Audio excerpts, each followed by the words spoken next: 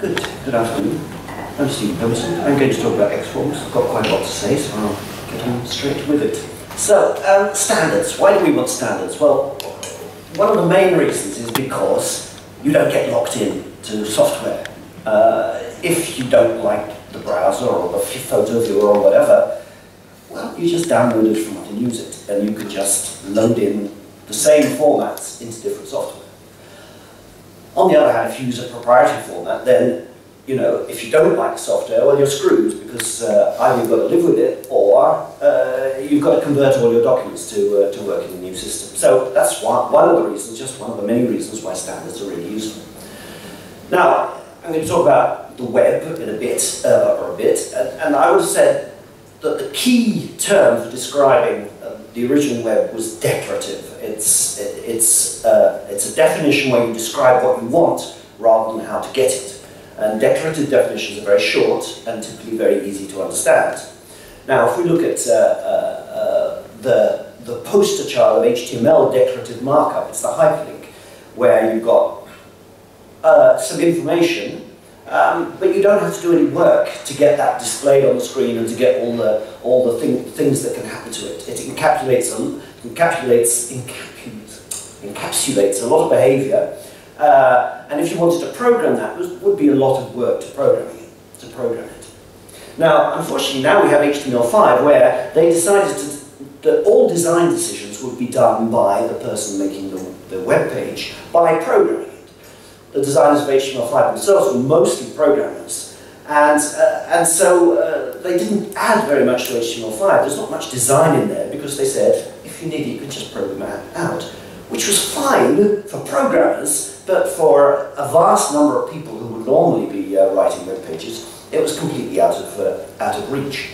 So a lot of very obvious things that really ought to be in HTML5 are not there, simply because they say, program it out. And so along came frameworks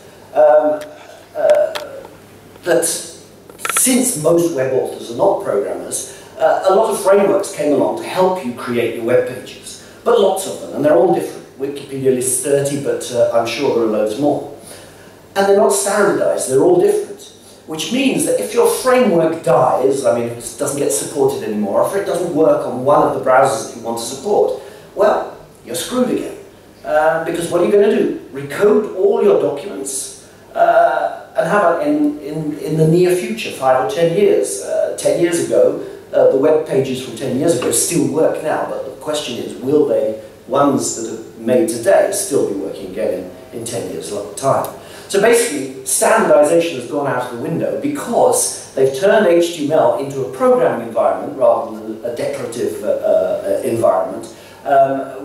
And then with the support of these frameworks, everything, you get locked into a particular framework. So I'm going to talk about XForms, which is the one standardized framework. It's a language defined at W3C, and it's actually in worldwide use. Kind of me, so people whisper to me, oh, I installed XForms here, so they're using it now. So I only know these people use it because somebody told me they installed it there, or that a particular application runs it. But anyway, Carnegie runs on XForms. Lots of Dutch on device. Oh, and the Kadaster runs on XForms as well. A lot of UK government websites, the BBC, the US, and so on and so on. You can read it here. I don't have to read it out. So anyway, it's used worldwide by lots of people. And actually there are lots of implementations, which means if you don't like a particular implementation, then you just go and use a different one. And they're also spread around the world, in the Netherlands, Belgium, Germany, France, UK, USA. And it's also part of OpenOffice and LibreOffice, by the way. So a number of those are open source too, and some of them are company produced that you actually have to license. So we're NLUK, and if there's one thing I know about this conference, people like to see code.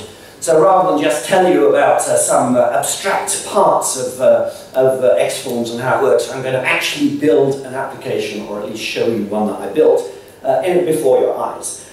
It's a coherent application, it really does something. It uses most parts of XForms, so then you'll learn a bit about XForms on the way. It's amazingly fun because I'm going to build a Google Maps sort of application in XForms. But first, before I do that, let me just tell you about some of the principles. So the essence of XForms is that there's a strict separation between the data and the controls in the program. The data is live. That is to say, as it changes, so it appears in the display, and you don't have to do anything about that. It just works. And the data is linked together so that if one changes, another can be updated to match. The controls are abstract. I'll show you these in a minute. That is to say, the controls don't describe how they should look on the screen. They describe what they do. And then you can use style sheets to style them just however you want. Everything is data, as you will also see. And there's the basic processing model is that you have this state of your data which is being kept up to date automatically amongst itself, and then if you get some state change, for instance by interaction from the user, then you can listen for those changes and you can respond to them. So just to show you the intent-based controls, these three things here are identical controls, just displayed. So if I go and I select the color cyan, you see the other three controls immediately change to match. That's because they're linked to the same data. The data is live, so there's nothing I have to do to get this to work. It just works because that's how it's defined. So these are absolutely identical coding underneath here, just being styled in a different way with style sheets. And the other thing that I'm going to show you before we move on to the actual example is the live data. Everything is live, everything is data. So if I change this to English, then you see that everything changes to match. And even if I select one of these values here, then if I go here and change that to Dutch, then that changes to man, and French changes to masculine. So all the data is live, everything gets updated automatically for you. You just have to say this is bound to those data values, and it all happens automatically for you. And that is where we're going now. So here's a very simple bit of XForms. So what I've got here is my data that, as I said, was separated from my controls everywhere. And all I've got is one piece of data, which is a URL. And this is pointing to a single tile at OpenStreetMap. If I output it, so here's a control in the display part of my XForms. If I just output it, then I just get to see this value. However, if I add media type as image/star, then what happens is this URL gets interpreted as an image and it gets displayed for me. Simple enough. Now, a URL, OpenStreetMap, has got a structure to it. It's got the site where it's coming from, it's got a level of zoom, and it's got an X and Y coordinate for a huge, big world map. So we can split that up into the separate parts in the data. The site, the zoom level, the X and the Y. And we don't specify the URL anymore, we calculate it by saying it's the concatenation of the site, the zoom, blah, blah, blah. So, in other words, once I've entered this in, this gets calculated for me automatically. But the nice thing is that now that we've got data, we can actually start interacting with this data. So, I will show you. So here, it's the same. Here's the URL, I'm displaying it, outputting it.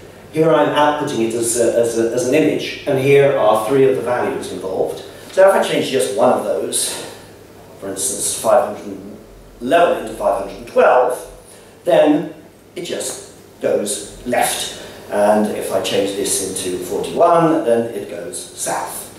So the data is live. I haven't had to do very much work to get this to do something fairly useful, simple but useful. Now it's hard entering the numbers in this way, so I'm just going to add for every number that we're entering 2 triggers to increase or decrease the values, which you can see here. So here are the triggers. These just are going to increase and decrease the values, so that now I can say go left, go up, and all I'm doing is just incrementing a number, and the system's just saying, oh, values have changed, boing, and then it just happens. So I haven't had to do any work at all, really, to get this to work properly.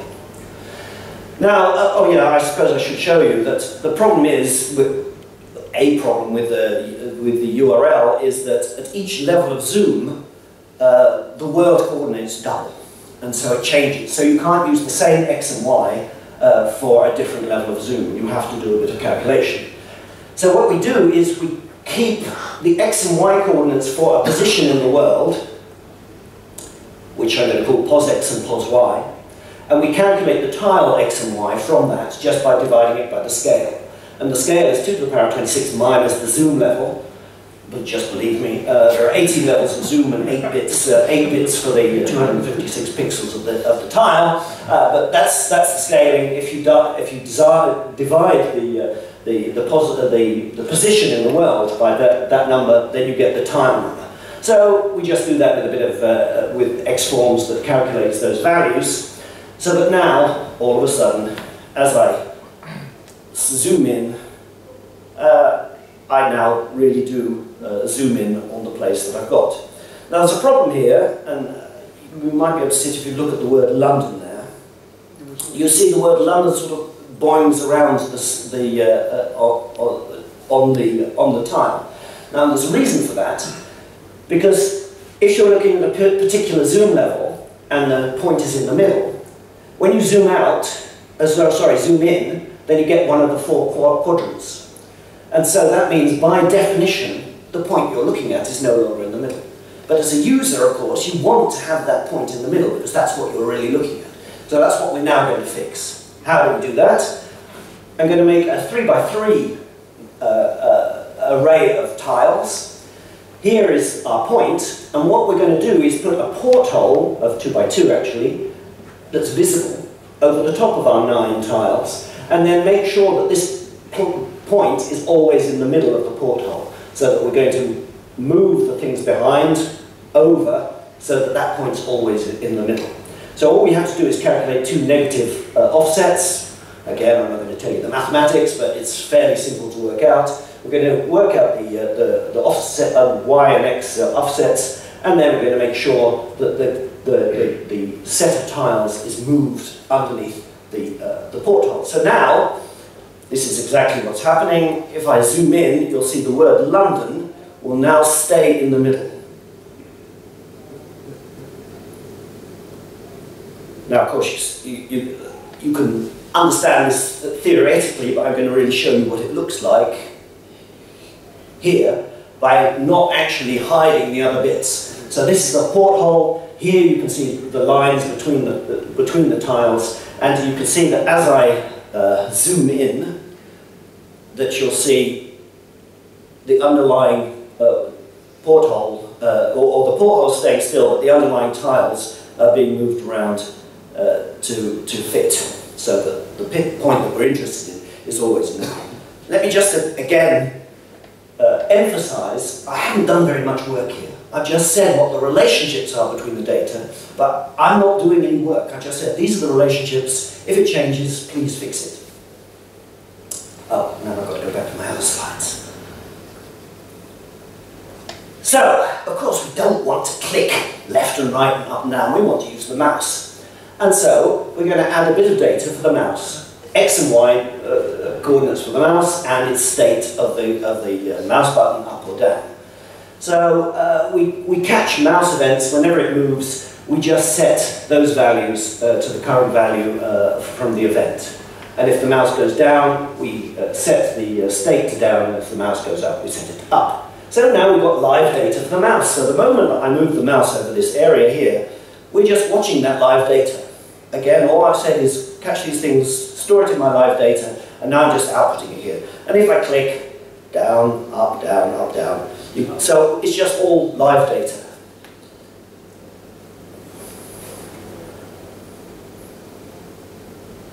Did I? Yeah. Good. Another thing that we want to do is change how the mouse looks every time that I click on it. So what I'm doing is I'm going to calculate the cursor, and whenever the state is up, it's going to be a pointer, and whenever it's down, it's going to be move. Those are the values from CSS. And so I just style the cursor on the div, and you can see that here again, that, well, I hope you can see it. that the mouse is now changing shape as I click. Again, I haven't had to do very much, I just had to say there's a value, and then the system automatically keeps that up to date. We find it on the middle there, the next page doesn't work. So, we're going to now use this live mouse data for moving the map. So what we're going to do is going to save the start and end points of a move, so that we can calculate how far has been dragged and therefore how far the map data has got to be moved over.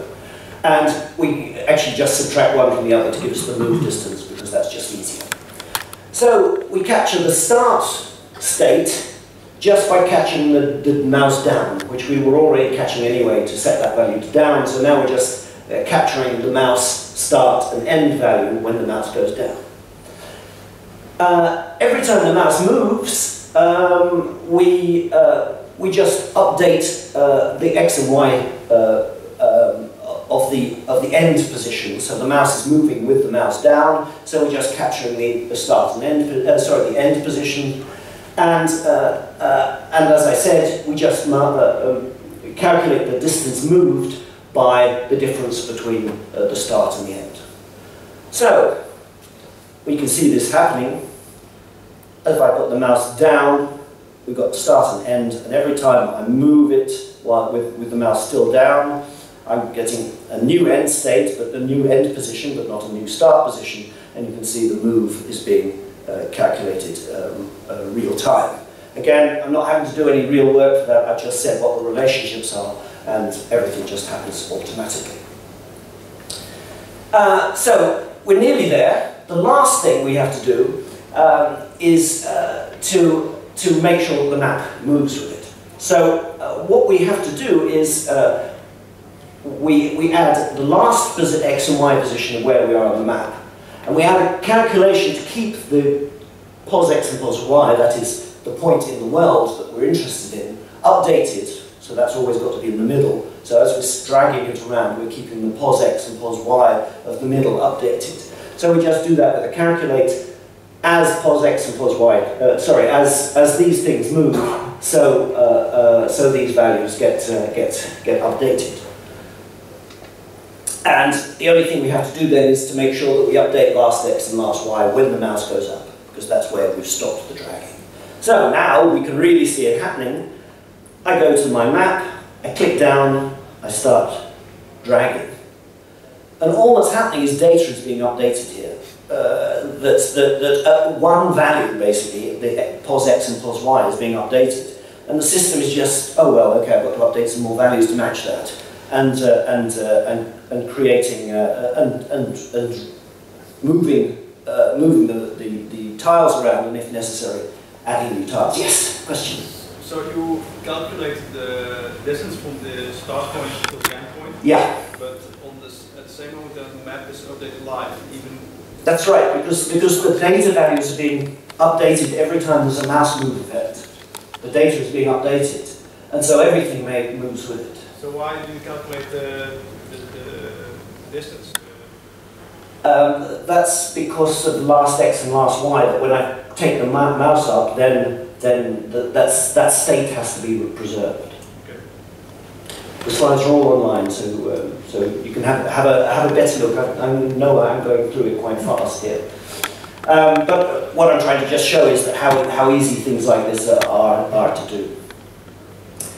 So, we've got a fantastic framework now. I mean, this is the basics, but from now on, all the rest is just bells and whistles. So if I want to use a different set of tiles, well, all I have to do is change the value of sight, and I can select a number of different ones, and by changing that value of sight, so here's the standard map, and if I go to a cycle map, all I've done is change the value of the sight variable, and everything gets updated. So this is a different source. This is a cycling map.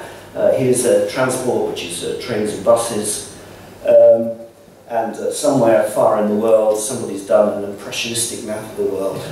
And as long as they use the same format for the URL, it just works. Unfortunately, the people who supplied the satellite pictures recently stopped doing it for the public, so I can't demonstrate that bit. Well, I can demonstrate it, but then you can see that the message from MapQuest says, sorry, we've discontinued this service. So, what you've just seen is 150 lines of XForms. It depends exactly what you count. Not a single while loop. And the reason for this is that it's actually a different way of programming. It's actually declarative programming, where you say what you want and not how to get there, and you let the system do the work for you. So, a map like the one I've just done, you can see it as a presentation of two values, x and y coordinates. All you're doing is calculating those x and y's, and then everything's being done for you. What we do is abstract the data out of an application, and that becomes the essence of the application, because the data is live. And then we just have invariants to a display that just gets updated all the time. Now, because I've gone through this so fast, I can now tell you some interesting stories about XForms, because I mentioned some of the companies that used it, but I occasionally get nice stories from people about how well it's worked. And so I'm going to tell you 3 examples of people using XForms in the wild for major projects. The first one is a company whose name I'm not allowed to tell you because they don't want their competitors to know that they've saved so much money. What they do is they build very, very big machines, machines that you walk into. Now, I'll give you an example of what it might be, though it's not. Imagine you're building a ship, right? Now you get a customer, and the customer comes along and says, I want a ship, please. And you say, yes, sir. What would you like on your ship? And then the customer says, well, I'd like 3 swimming pools, 1,000 bedrooms, 3 kitchens, 2 dining rooms. You know, just all the things that they want in the ship. But then, of course, when you want all those things, that means that you've got to have lots of other things as well, like power supplies. If you're going to be sailing the Atlantic, you probably want a couple of power supplies and a couple of backups as well, just in case they go wrong, because you don't want to be stuck in the middle of the Atlantic with no electricity. And in fact, German shipbuilders use XForms for configuring ships like that, because there are simple relationships between, oh well, if you want another kitchen, then you don't have 2 more power supplies and an air conditioning unit, for instance. But anyway, building this ship, each time you get an order, so each ship is different. Each ship has got a different collection of things that need to be controlled. And so the control room is very, very complex. And in fact, the control room each time is different. And the nice thing is that they used to program this in the classical way. And one year they decided to try XForms. Now, they knew that it took them 5 years with 30 people to do it normally, to program the user interface, as it were, for a whole machine. And with XForms, they managed to do it in 1 year with 10 people. So they've reduced their costs by more than an order of magnitude. And I reckon they saved 40 million units of currency. And 4 years, of course, in producing this. Okay, that was example 1. Example 2 is a British insurance company. And the manager had heard about this possibility of declarative programming, and he thought, well, we ought to try it out.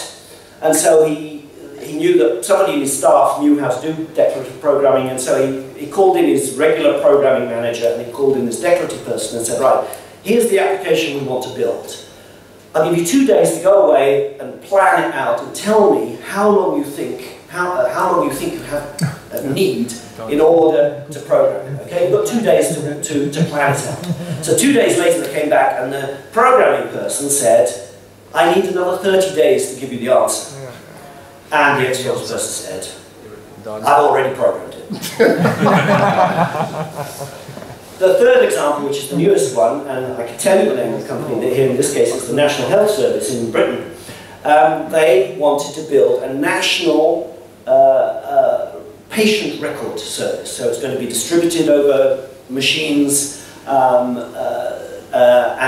we're talking about 60 million people, so we're talking about lots of data. So they stuck £10 million into this, and 70 people. They produced a system which was hardware. The hardware was extremely expensive. The hardware itself was £5 per patient. So multiply that by 60 million, and you can see that this is an expensive project.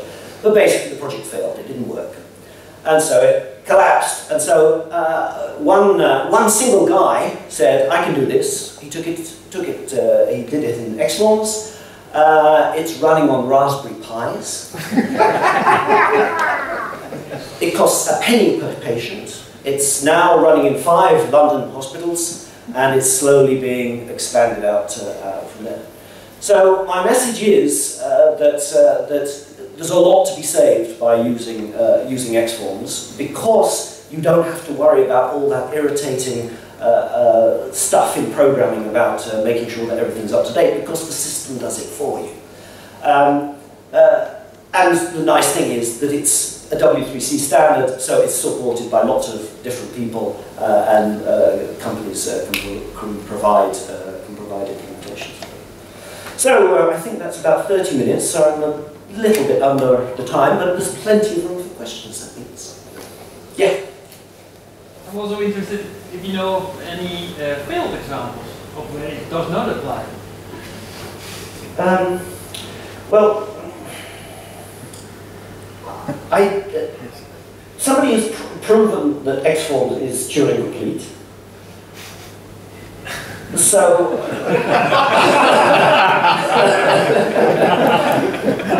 which in the beginning was a worry, I have to say. But he wrote a Pascal interpreter in XForms, which I thought was a very interesting thing to do, interesting challenge.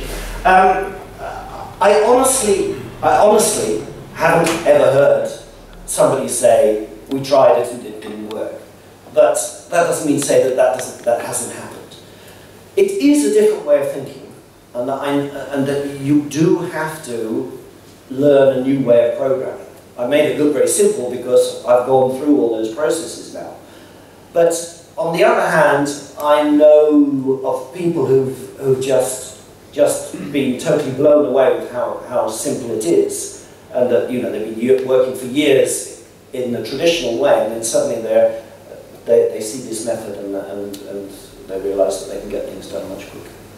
So I can't give you an example. Nobody's come to me and said, "Oh, this didn't work." But I suppose I'm more likely to hear the success stories. Can you then perhaps elaborate on how it's implemented? Because it's browser-based, right? So well, no, it's not necessarily browser-based. Because, for instance, it's in OpenOffice, so that's not a browser. It's quite an interesting story in itself, because we deliberately designed it to be implementable in lots of different ways. So there are 3 basic ways that it's done. Firstly, native, actually just running on your machine. Secondly, where you basically download a bit of JavaScript which does it all for you. So it's still running on the client, but you haven't got and then it is running in a browser, but you haven't got a particular implementation on your machine. And the third way is where everything is done on the server, that it's converted down to whatever your machine will accept. And I know a number of companies like this because it's translated on the machine. So you specify it once, and it's translated on the machine down to your phone or your laptop, and you get different presentations depending on the different style of device. So that gives you a bit more freedom on the server side to be able to deliver to different devices. how is persistency available? So persistence is just done using regular HTTP submit. Okay. So and that's one of the reasons why some people just love it so much, because you've got all this data and then you say submit. it, it's gone. Yeah. Could you show the slide with the implementations? Yeah, sure. Sorry, I'm walking a bit funny because I've got this thing around. Let me see, that was in my introduction.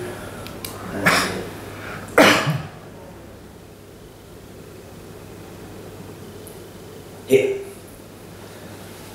So, XForms is the only pure client-side version 1. Betterform and Orbian are both server-side implementations. OpenOffice and LibreOffice are the only native ones that I know of, and I honestly don't know about CM Pro. Well, I know a bit more about inventive designers. I guess that's server-side as well, and I know nothing about Java. But I think that those three are all server-side implementations.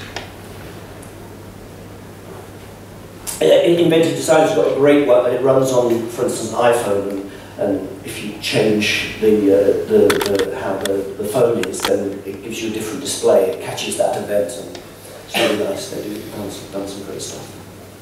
Yeah. What's your suggestion for the first steps to start with it? Well, so if you go to my homepage, the very first thing you come to is the answer to that question.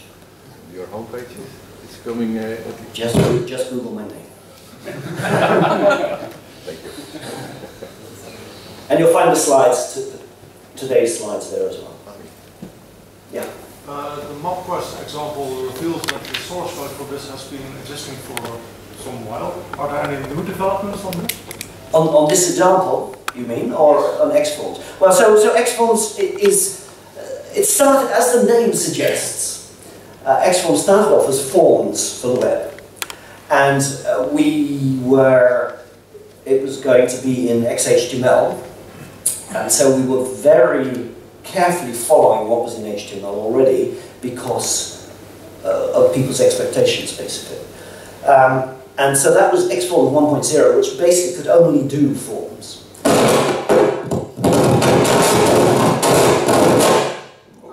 That's who's doing it. Sorry. We'll edit that out of the video. All right, thank you. Yeah, good. But we realized, having produced XForms 1.0, that Switch it up. Yeah. switch it off. So we realized that with XForms 1.0 that if we generalized it just a little bit, we could do much more. And that's when we realized we could actually do applications with it. And so there was a guy in Denmark who transformed all his JavaScript applications for a phone company into XForms, and the amount of code was about a quarter of the length. Now, what is known from research is that the number of bugs in a program is not linear with the size, but it's the length of the program to the power of 1.5 approximately, which would mean that you would expect 10 times as many bugs in something that's 4 times longer. So that's another reason why it's so quicker to do XForms, because it's just physically shorter. So that's how we got XForms 1.1, and then just from that we're generalizing more, and version 2, which is in preparation now, just does more great stuff. Will it be compatible, version 1 and 2? That's the intention, yes. There might be slight odd weird little corners that don't do the same thing, but in all cases it's meant to do the same. In fact, most of the active implementations are sort of slowly adding the XForms 2 stuff in, so I actually use some XForms 2 stuff here too, in this example. Yeah. Minor off topic, but what are you using for the presentation? Because you can use XForms inline, I think. So. Yeah. So I'm using HTML, with XForms in iframes. Okay. And that was more just to allow me to be able to edit the examples separately from the talk. So otherwise I would just put them straight in the talk, but I thought I'll keep them separate. No more questions? No more questions? Well, time to have a drink then. Yeah.